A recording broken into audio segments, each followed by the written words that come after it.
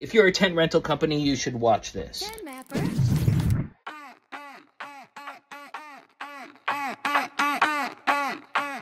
What is Embeds and why is it important? This is just my website. So we've got 20 by 40 marquee tent. Remember, it's the customer's view. Your view's a different one. This is just the embed. Look right here, try our tent layout tool.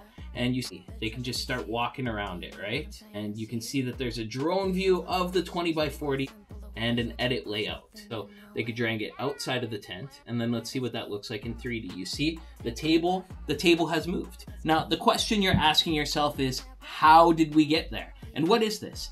Once you drop a tent, just go over to Embed. Now, the embed is what will appear on your website. See that? You get a little demo screen. You can put branding on it. You can do a drone view of the tent. You can walk around. After you've designed it and you know how you want it to be, then you take this snippet right here and then you just put it inside your website editor and it will pop up as a frame inside your website. TENTMAPPER.